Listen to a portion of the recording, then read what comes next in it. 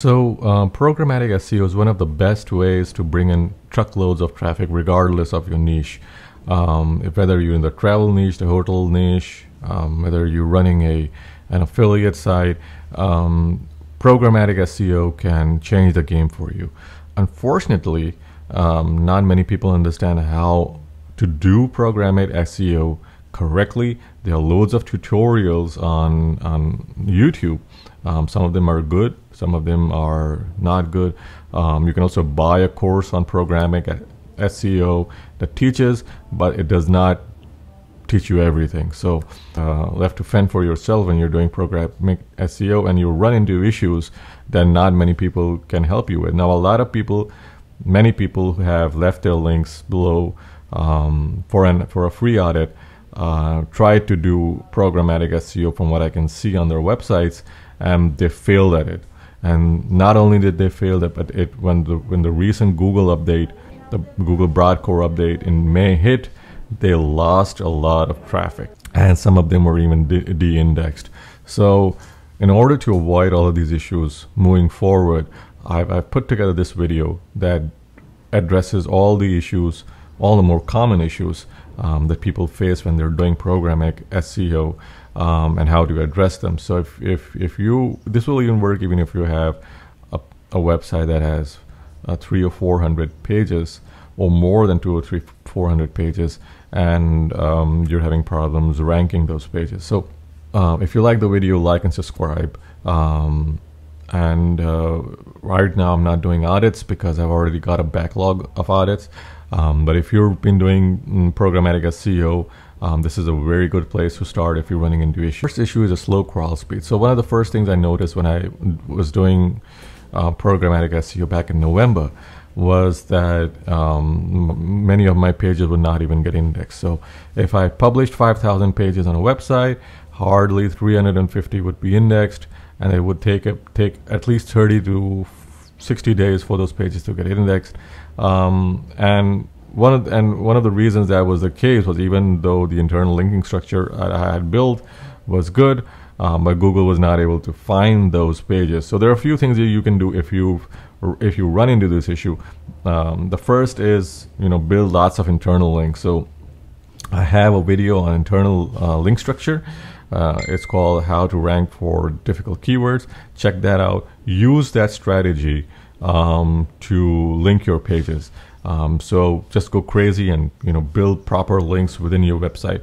Then the second thing you'd want to do is you want to create backlinks. So you want to create backlinks so that it makes it easy for search engines to find your newly created pages. I usually go to Quora and Reddit and build those links. I have a video about Quora and using Quora to pull in traffic. Use that technique to build backlinks from Quora, create a Quora Spaces, and publish those links there. Quora gets indexed really fast, and Google will be able to find those pages. So the next thing is to submit your XML sitemap. Add an XML sitemap to your Google console or your Bing Webmaster Tools. Make sure that all your URLs that you're submitting are indexable. They should yield back a 200 HTTP response code. Run Screaming Frog. Just buy Screaming Frog if you're going to do programmatic SEO, because it will tell you which of your pages are not properly indexed or can't be properly indexed, and that will save you a truckload of time. Plus, if you have more than 50,000 URLs, create 2 sitemaps, so 1 sitemap per 50,000 URLs. Google recommends this, and so if you have like 100,000 URLs, so 50,000 URLs per page. And then finally, make sure that your robot.txt file is properly configured. It should always be something that you do. This allows specific web robots from indexing your site. Use an XML sitemap in your robot.txt file, and that will make indexing a lot easier. The next problem is duplicate content. Now, this is a very common problem, and this is something I've run into with just about every website I've audited that people have submitted to me through YouTube. And what I see is that people have used snippets, the same snippets across all of their pages, and Google just flags that as being duplicate content. Ideally, you should aim for 80% unique content per page. Now, that is what makes generating or these pages so challenging, is because you have to write 80% original content per page. Now, there are two ways you can solve this problem. The first is you can use a rewriter like Quillbot. So you can write an original article and have Quillbot rewrite it 3 or 4 times, and then have another. So for every original article, you can have like 4 rewrites, and that will make it easier for you to scale your operations. But with Quillbot, it's an AI tool, so make sure that you check what Quillbot does, read the content, edit the content, and then then publish it.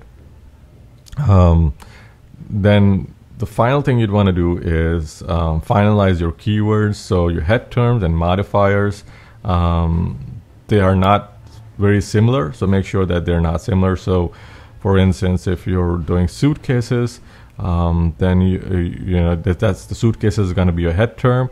The modifier can be steel, it can be cloth, it can be durable, it can be branded. So these are all going to be modifiers for the suitcases. You also want to pay extra attention while creating page templates, and control the text snippets that are repeated. Make sure that you don't have text snippets that are repeated. If you have text snippets that are repeated, change them into an image and paste that to your website, so that Google does not see that as being text. Ideally, make sure that it's unique content. The third is thin content, and this ties into the unique content thing.